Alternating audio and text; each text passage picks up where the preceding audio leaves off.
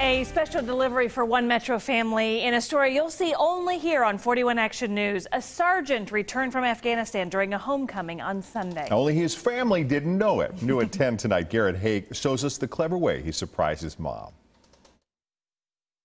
When Sergeant Ross Hobbs wasn't busy fixing Apache helicopters on his 11-month deployment to Afghanistan, he was conspiring with his sister back home in Raymore to make his homecoming something truly memorable. He was just like, I want to surprise Mom and Dad.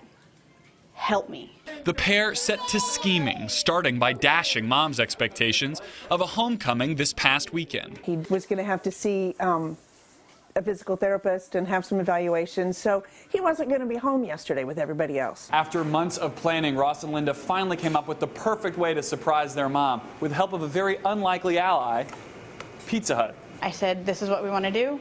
Want to get a uniform, dress him up as a driver, and have him bring the pizza.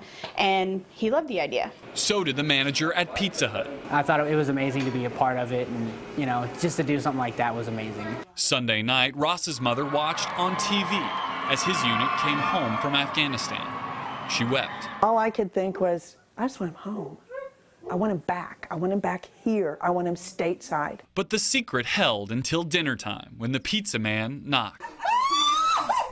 Hi, Mom. And I come around the corner,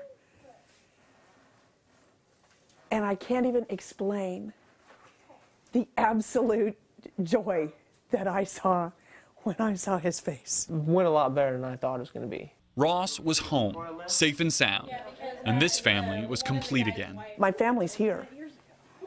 It's wonderful. There's nothing like it. Absolutely nothing like it. I wouldn't trade it for anything. Mission accomplished. In Raymore, Garrett Haig, 41 Action News.